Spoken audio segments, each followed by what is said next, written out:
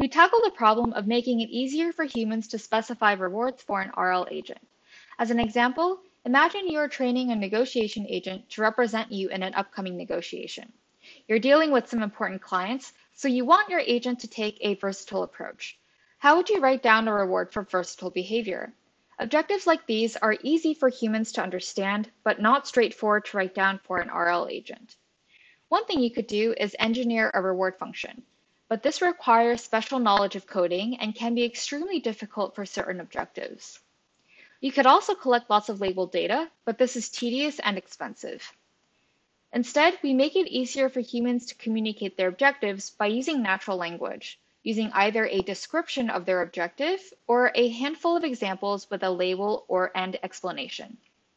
We do this by using an LLM as a proxy reward function in an RL training loop. The high-level idea is that we ask the LLM whether agent behavior satisfies a user's goal during RL training. We use this as a reward signal to then train the agent. Why is this advantageous? First, the LLM's in-context learning abilities allows us to be sample efficient. And second, this opens the door for anyone, not just engineers, to communicate their objectives intuitively using language. Let me explain how we accomplish this. We first construct a prompt to feed into the LLM. Our prompts follow this structure. We first start off with a task description, then an example or examples from the user describing the objective. We have an episode outcome from an RL training loop, such as a trajectory, and finally a question asking the LLM whether the episode outcome satisfies the user's objective. We then feed this prompt into the LLM, and we can prompt the LLM in a way that they provide a yes or no output. We can convert the response into an int using a parser and use that as a reward signal. Using this reward, we perform RL updates and run another episode, and from that, we complete the loop by summarizing the outcome of the episode as a string, and we use a handcrafted parser for this.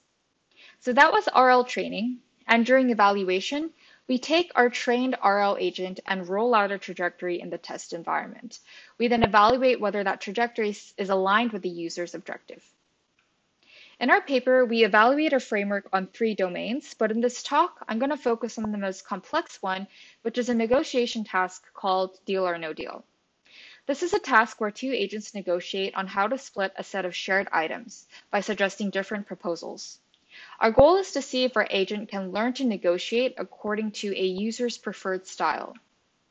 So here are the styles that we came up with, and we compare against a supervised learning baseline that is trained to predict reward signals using the exact same examples given to the LLM in our framework. So we first evaluate labeling accuracy, or how accurately an LLM can produce reward signals with respect to the ground truth reward. We also evaluate how well aligned the trained RL agent is on a test environment. We find that our framework outperforms the baseline, and we gather evidence that our framework can indeed train objective-aligned agents. So next, we ask whether we can produce meaningfully aligned agents when there are no ground truth rewards and when humans evaluate our agents. So we asked 10 users to select a style in which they wanted their agent to negotiate in. We asked them to then select 3 examples of the user's chosen style. This is then used to train an RL agent using our framework. We also trained an agent to negotiate in the opposite style by flipping the yes/no labels in the user-provided explanations. Finally, we asked them to rate how well each agent aligned with their chosen style. So the hypothesis is that we should find a significantly large difference between the 2 RL agents.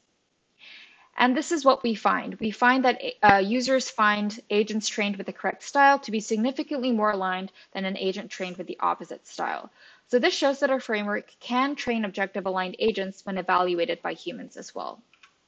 We also asked how data efficient our method is, and we find that a supervised learning model requires in the order of hundreds of additional examples to be comparably accurate to the LLM. So overall, we create an easier interface for users to specify objectives by using an LLM as a proxy reward. Please refer to our paper for more details.